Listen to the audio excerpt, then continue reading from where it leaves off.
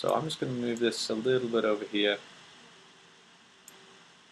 Hopefully this won't be too squashed. And then the increase multiplier, move this up here a touch. So, like I say, hopefully this won't be too messy. But the description here is each time that you increase your score multiplier, you get a higher score, obviously. So it's multiplier times 2, times 3, times 4, and so on. And each score multiplier grade costs 5 Bs. Okay, so multiplier grade, and I want to just move these up as well. So in the left-hand side here in the hierarchy, I'm clicking on the objects that I want to move, and then I'm holding Control or Command on a Mac, and then clicking on the next one so that I can multiple select. Just move this up. I'm going to shift this B out of the way, this fly out of the way a little bit. I'm going to shift this fly. I might move him down later on, maybe to this side. We'll see. Okay, I think that's alright. And then if I click on each of these, to multiple select like that, if I click on the object I want, if I want to select all 4 of these, the bottom one, if I hold down Shift and then click, it will highlight all of these in the hierarchy. So that's, hopefully you guys find that handy.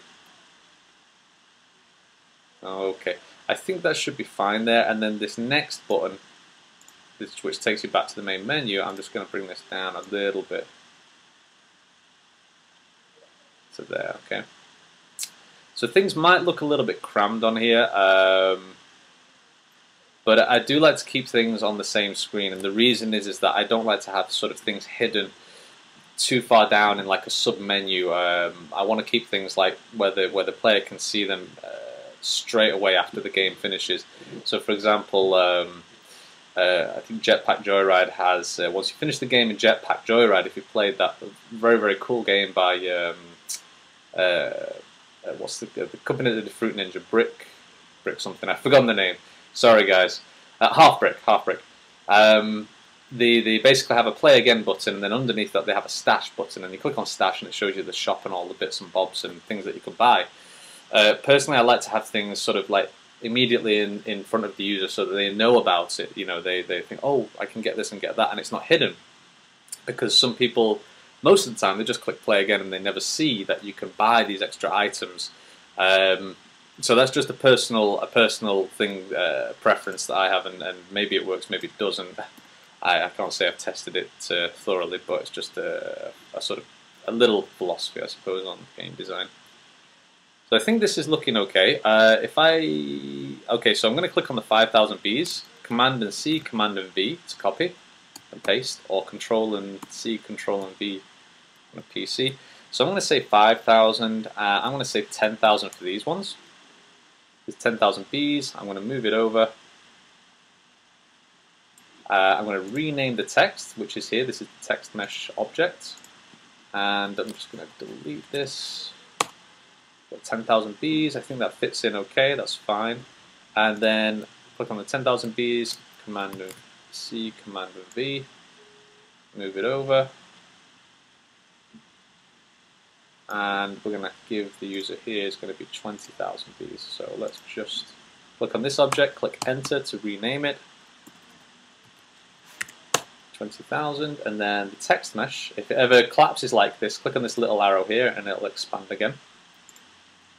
So the text, which is this text here in the front, by the way, which we're actually seeing in the game scene, change that to 20,000. Might need to just resize this a little bit because the text is sort of going over the size of the touch, the side of the touch. So let's just reduce that down a little.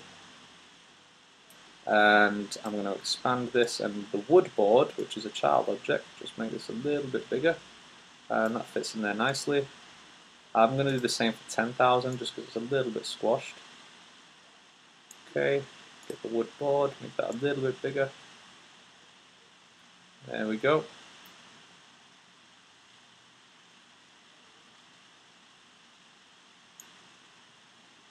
Okay, and then this fly, I'm just going to shift this guy up here a little bit, just so we've got a little bit of, you know, bit of variety and sort of some interesting art which is put around the screen. So okay. So I'm just thinking about the next steps. Like I say, this is a developer diary video. This is just the general development process. This is not a tutorial where I figured out each step or anything. But hopefully it gives you guys a good insight into the development process. You can get a higher score. So the bees, 20,000 bees, 10,000 next. Okay. I think. I think we're doing okay here at the moment. I'm going to test this on my iPod shortly and also on my iPad. I think so far this should be okay. If we need to change this later, I can change this. File save scene and save projects. I remember to do that sort of regularly in case things crash. Sometimes it does crash, not very often at all, but when it does crash, you sort of lose the formatting and the things that you've done inside of the editor here, which can be a real problem if you've done a lot of changes. So always, just get into the habit of clicking File Save Projects, especially when you're building, when you do a build to the iPhone or to an Android. So I think this is okay. Okay. So the next thing we want to do is I want to decide upon the prices of these and set them up inside of iTunes. So if I go back to iTunes here, click on App Summary, and I'm just going to make a note of these. So I think I said 5,000 bees, I said 10,000 bees, and we also said 20,000 bees, I believe. And I think right now for 100 bees, which is let's say the base price, we've got $1 or 99 cents. Okay, so it kind of helps us to figure out how much the other ones should be. Obviously, the upsell should be if you're buying 5,000 bees, then overall, if you're buying in bulk, it should overall be cheaper per bee. So let me just go to Manage In-App Purchases, so we can see the in-app purchase data.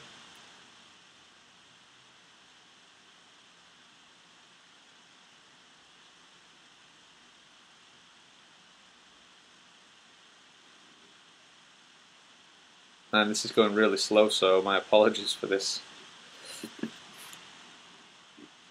Or I apologise on a part of the local internet service because it's incredibly slow. Whilst I'm waiting for that, I'm just going to open up this other script that I'll need to check when we click on the bees. So when we click on the bees, what I'm actually doing is in this general scripts, I keep a sort of general scripts game object, and inside of that general script is the scene, the main game scene scripts, which handles things like going to the next scene, perhaps updating some text. If the scene is not very complicated, I'll also, inside of this general scripts object, I'll also keep the any purchases. So if the user taps on like these, get 500 bees or 1,000 bees, that'll be handled inside of this script as well. So I'm just going to double click on this and open up MonoDevelop so I can see it. Alright, so okay. So I'm just going to double check here, guys, how much each of these are costing right now. So I'm pretty sure 100 bees was $1, and this is just so I can check how much the other ones should be. So price tier 1, which is $1. Yeah, done. And then I think, what was the next one? 500 and 1,000.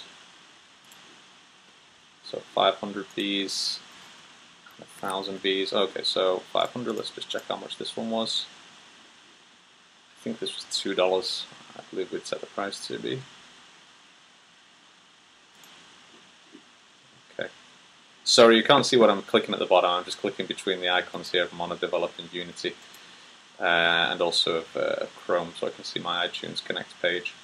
And so Fly Slice Shop Scene. Okay, so this is the main game script, and if I check down here, okay, yeah. So what I've done is basically whenever the user taps on Get 100 Bees 3D text, which would be this one here, for example, as you can see, we've got a box collider on there, so we know when it's actually been tapped.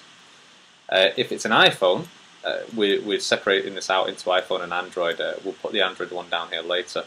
It will show the binding view, which is like this little, sorry, the etc. bindings, show activity view, which is this little like activity circle which says that something's happening. You guys have probably seen that. And then it'll check if we can make payments, and then it'll try to purchase the 100 Bs, and that's when the pop-up appears saying, hey, would you like to purchase this? So that's what we want to do, and we want to do this basically for the other ones as well. And I think I should just be able to copy and paste all of these, because I've pretty much set this up to be the same for each of them, which is kind of handy. And so like I was saying before, you know, being able to do quick updates and change things quickly is extremely important. I think in the indie development scene.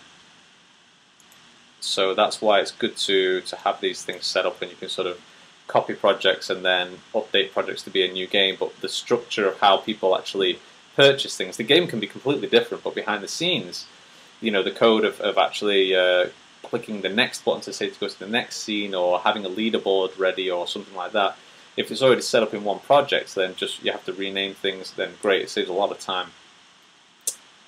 So this is get 5000 Bs 3D text, which is this one, and these are all named the same, so this should all be fine. So, okay, so I think I should be able to just name these the same. So 5000 Bs product ID, 5000 Bs product ID. Okay, we said 5,000, then we said the next one was 10,000, I believe. Yeah, and then 20,000. 10,000 Bs 3D text. 10,000 Bs is the product ID, and then we want to try to purchase 10,000 Bs product ID. And then I'm going to highlight, and I'm going to copy and paste this one below it. And this is going to be 20,000, 20,000 Bs, 20,000 Bs. And I'm clicking Command and C or Control and C to save that script. And I'm just going to do a really quick check here to make sure that this is working. I'm just going to add a debug text in here. And what debug text does is it's just it shows a really quick it shows a little message to the console to, for any information that you want to give. So I'm just going to, when the user taps on this, it's going to show in the console 5,000, and this just lets me know that the taps are working, and then when people are actually tapping on that in the game, it's making this code below happen.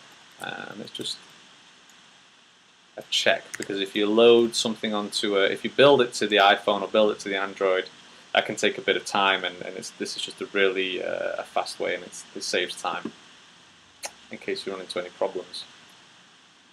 So I'll just move this up slightly so you guys can see the oh, sorry. Okay, I'll just move it up there so you can see this little status update thingy bob at the bottom right. Okay, so I pick up play. Now we're not going to be able to do any purchases because we're on the device, but there we go, 5,000 at the bottom left, shown in the console, 10,000, 20,000, and that's all good. So that's working fine. Okay, so 500 Bs was tier 3. Tier 3 comes to $3. Okay. And then I think 1,000 was 5, I believe, but we'll just double check that.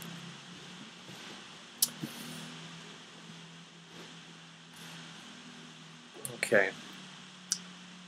So 1,000 Bs, tier 5, $4.99. Yeah, so we'll just call that $5. Okay, yeah. So okay, so from this we know that 1,000 Bs cost 5. So we want to kind of figure out like how much 5,000 Bs, sorry, 1,000 Bs cost $5. So how much should 5,000 Bs cost? It should be less per B because players are sort of buying in bulk at that point. So let me figure this out. So if 1,000 is 5, so if it was directly, that would be $25. So we want to make it less, of course. We don't want to charge $25 for that.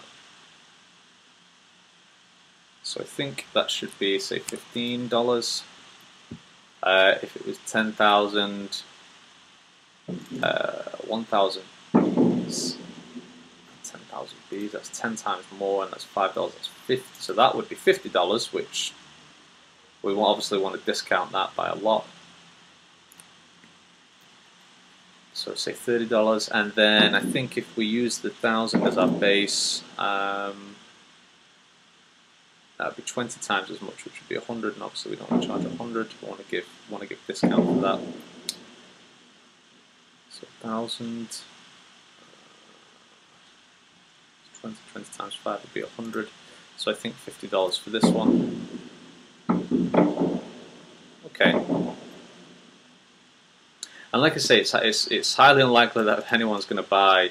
Well, obviously the mass majority of people will not buy a $50 purchase. But for those who are really into the game, and as we add more features and more items and more updates, say like new game modes, new bees, new items in the game, like different swords and things, then people can use this currency to get new things.